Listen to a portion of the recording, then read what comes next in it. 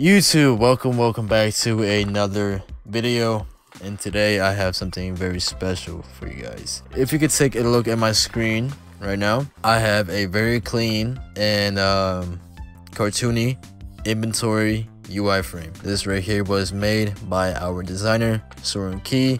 Check out his Twitter down below in the description. The best part is he was kind enough to let us have this for free. So if you want to download this frame and use it for your own game, your own designs, feel free to do so. Link will be down below, or head over to gfxcomet.com. It's right on the screen. It's very simple. Let me just go through what's inside, and then I'm gonna show you guys how you can export and use them for Roblox. Let's go ahead and check out. First of all, here's the X button. Right, I'm gonna zoom in. I'm gonna show you guys. Reposition actually. Save that. Okay, so here's the X button. Here is the text and the little image, the button itself. These groups. This is the equip button. I'm just gonna title it. Just gonna name it equip. The text, and here is the button itself. There is the preview box. We call it preview box. Right there, right single. This is the outline. Our side frame.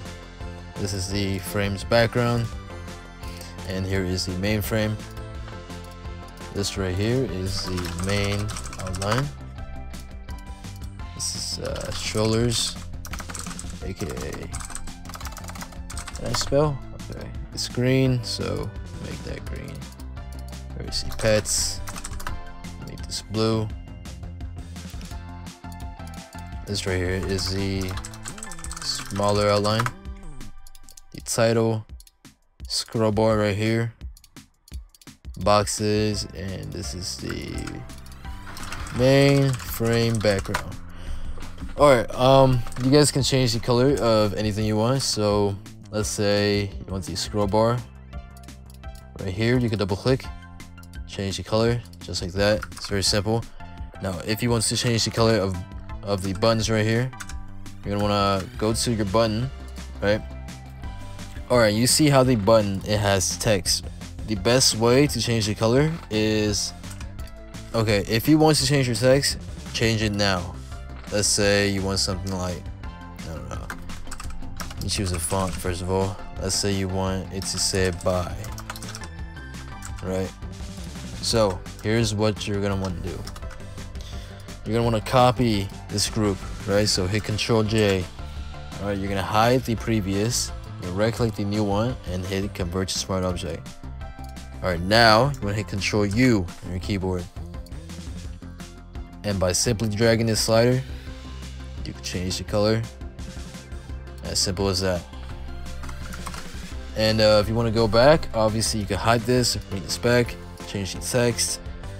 And the reason for doing that is because, okay, usually you would just do it for the background, Control U, change the color, but as you can see, he has a text with a color outline, so you gotta include the text along with it. So now I'm gonna show you guys how you can properly export this so you can actually use it in your game. So the first thing you want to do is you want to decide what is interchangeable and what is not. So what I mean by that is, let's say this title bar, right? So the title, we take everything off here except for the title right here, right?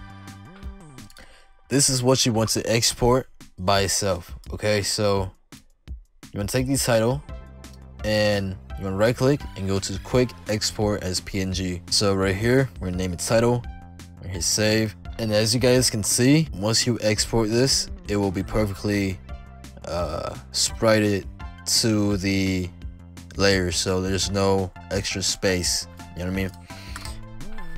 So let's talk about the other elements.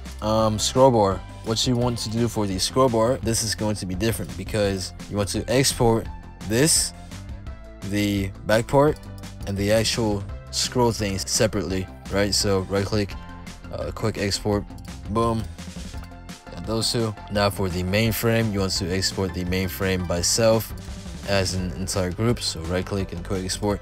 You could arguably export the mainframe and the title as well as one thing. You can go ahead. Now for the boxes, what you want to do is you want to remove the text. You don't want the text, and you can right click the group, quick export, and it will export this entire group without the text. You turn off scroll bar, boxes. You could just export the entire thing like this for the background, because this is an image frame. This is basically just one image because it's just a background. There are no moving parts, there are no buttons here, right? So the buttons, you want these separate. Strollers, you right click, export this separately. If you want a custom font, for example, let's say this font, you're going to have to export each button manually every single time. Whereas if you take off the text and you just export the blank button, you can use Roblox Studio text, and that'll be much quicker for developing. But if you want a custom font, you're gonna have to manually export every single time. So side frame is pretty much the same thing. You want to export this whole thing with the align. So I would put the alignment in with the frame, right click, export. Preview box, take off the text, equip button, which I changed to buy, but you get the point. And the X button, right click, export. So that's how you would export. Now you're gonna ask, well, how do I import to Studio? There are a ton of tutorials online which go more in depth, but basically you want to import your images as decals and use that for your GUI. If you guys want a more in-depth export and importing tutorial where I actually go ahead and put it into Studio, and yeah, make sure you guys cop this template. It's completely free. Go ahead and check it out. With that being said, make sure you guys like, subscribe. Make sure you guys like, comment, subscribe. Check out more of our videos and products as well. If you're interested, you can also join our Discord. Link is in the description down below. With that being said, I'm gonna see you guys next time. Peace.